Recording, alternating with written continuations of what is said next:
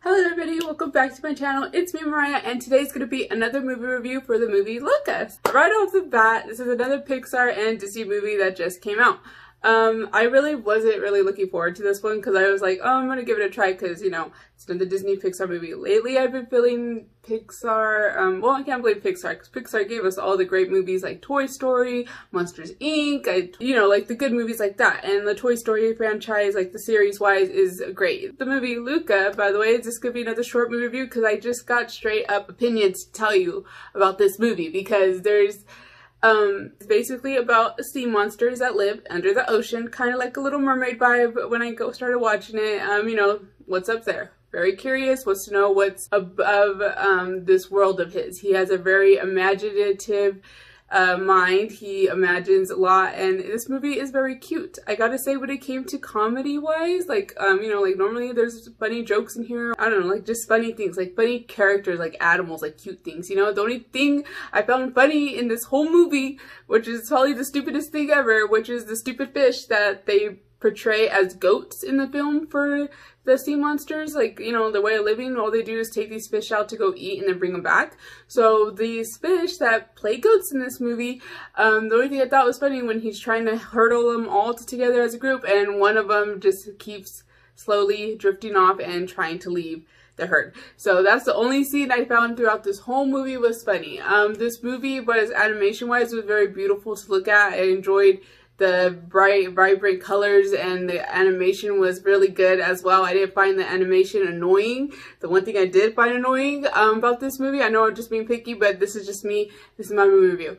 The mom. The mom literally irritated the dad. Okay, the mom and the dad irritated me because this, I was like, I didn't even know he was his dad until like they acknowledged it, because as soon as I saw him, I was like, oh, that's just his uncle. He has a single mom. That's different. You know, like, no, this is his dad. I'm all, this dad is clueless to what is going on in his family. Like, it's so weird. And obviously you could tell the mom's like the headstrong, the mom of the household, like she runs the house.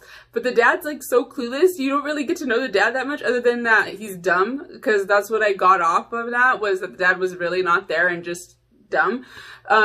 He's dorky looking as well. And then plus on top of it, the mom, I don't know what it was that she reminded me of, and all I could compare her to is a dinosaur in my brain, because I kept thinking, like, why is her nose like, it's not a dinosaur, it's that cartoon that used to come on, or TV show with the beak, the long thing they show on Beetlejuice, that kind of character.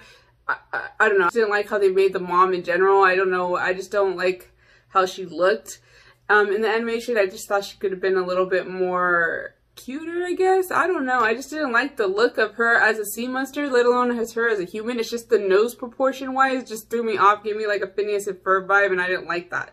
But the movie overall was very cute. It was just another Pixar movie, and it was trying to be heartwarming and stuff like that, but I really couldn't connect to this movie. It's just like another movie that, oh, you could just plop your kid in front of that came out. I didn't see it as a cute movie that I gotta watch over and over again like the other Disney classics. I just think this one was a miss. Honestly, the storyline was very creative. I give it that. Monsters, they see humans as monsters because, you know, it makes sense. You know, we're humans and they don't know nothing about us, so they portray us as monsters and we portray them as monsters because we don't know what the hell they are. They were very creative. I like how cool they would switch into human when they dry, and then, you know, monsters when they got wet. I like how that scene, the only scene I also thought was funny was the cat, because I love cats, and then it was very funny how it would always get angry and it would just stare down these kids like, what the hell, I know what you are. It was just cute. But I still highly recommend you guys give it a try, because this is just my opinion, but I do feel like this movie was a straight up miss from Disney and Pixar, because I felt like it could have been more. I felt like there could have been more comedy in it. I didn't like how it ended as well. And on top of it, hold on, let me give you a brief summary so you guys know what I'm talking about right here. Luca has always been curious about the world on top. He's a curious boy, but he's also cautious, which means that he is very unsure about breaking the rules. Like, he's very cautious. Like, he does not want to break the rules at all. He does not want to have to answer up to his mom. He does not want to stick up to his mom, so he just abides by the rules. This kid, on the other hand, that he ends up meeting is totally on his own. His dad left him. I don't even know what the huge issue was what that story was, but his dad left him, and he's just been living on his own this whole time. But the difference between him and Luca is that he's been living on top of the surface instead of in the water. But he's been living his whole time out of the water, and he's been going back and forth. He just never visited the city where the real humans live. He's just been on his own little island. So when Luca finds him and meets him for the first time, he kind of brings Luca out of his shell. He becomes best friends with him. They start to make up dreams together about running away. And, you know, like they just start a really beautiful, cute friendship. And it's just kind of cool and funny to see because, like, there's this kid that's shy and freaking terrified of doing anything remotely fun that is kind of dangerous, like jumping off a cliff, for instance. And this kid's like, just forget it. Let's just do it. He just drags the fun out of Luca, makes him do things that he never would have done before. So he kind of brings Luca out of his shell in a way. And they have this dream about getting a Vesta, which is like a scooter thingy. So that's what they call it in this movie. So their dream is to actually get one and buy one, although they don't know it costs money to get one. So they have to join this huge race to win prize money to win the Vesta that they want. So that's basically summarizing it all up. Two major things that I didn't like about this movie that really did bug me, which is one, I appreciate that Pixar or Disney tried to embrace the culture by bringing in their language and their accents in a way. I appreciate that, I really do, but the only complaint I have was that they were talking so fast that I couldn't even capture what they were saying. And then on top of that, I put my subtitles on. I still couldn't understand what they were saying because they're speaking in Italian language and it was just confusing. And I understand they would try to give us a feel for the culture, but I just couldn't understand what it was saying. And then it was kind of just irritating me because I was trying to pick up on what they're saying and I couldn't pick up on what they were saying. The second thing I also didn't like about this movie was the ending. The ending threw me off. I did not like how it ended. I just didn't like it. You show us these two kids that make a beautiful friendship together, have a goal together, accomplish that goal together, and then the friendship ends up ending at the end. I don't like that. I like happy endings. To me, this could have been like, oh, that's a cool ending. A friend sacrificed his happiness for his other friend. No, I don't like that. I just feel like it could have ended in a different way. I mean, like, what is up with this place? This place don't have school? Like, I don't get why he had to go away for that. And then plus on top of that, he meets this girl that he ends up starting like a new friendship with. But I don't know, this is just my opinion. I just felt like you had your friend that is a monster like you and helped you break out of your shy shell, and then you just ditch him for a girl that's actual straight up human, and meets this girl and ends up just being totally infatuated with all her knowledge of the human world, is fascinated about what she knows and wants to learn more. So that's where Luca ends up getting at. Is just that he doesn't do it intentionally to leave his best friend. He just very fascinated about the human world and wants to learn more about it and what everything is.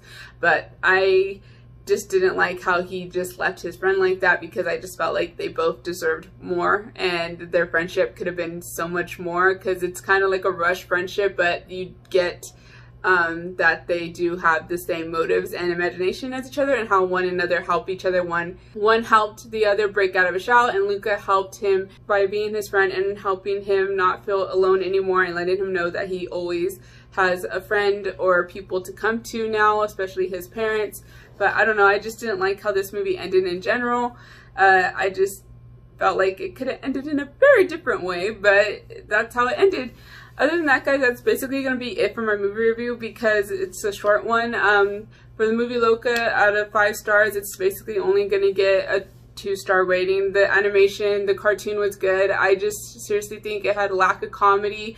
The animation, the vibrant colors, voice actors in this movie, everything visual-wise and hearing-wise I felt was great about this movie. But when it came to like getting down deep into this movie, I just felt like it was a flop. Like, Disney, Pixar, like, you need to get us back into these very beautiful, creative movies with beautiful storylines, because I just felt like, one, it was rushed a little bit, and 2, it was just a simple storyline. Like, I felt like I could have made that, and I just felt like it just needed a bit more creative thinking when it came to this movie. But overall, it was a good movie, and it's literally just a 2-star rating for me, guys. If you guys don't agree with me, that's fine. Like I said, this is my movie, it's my opinion, but this is how I felt about it, because I felt like compared to all the other Pixar movies they give us, there's more heart, there's more creativeness into it, and this one just literally felt rushed, and you know, just trying to produce another movie out there, and they need to stop that, especially with these recreations. And I'm so not looking forward to Monster Inc., the new one that's coming out, because I'm very scared that this one's not going to be good, because I know we all want that reunion.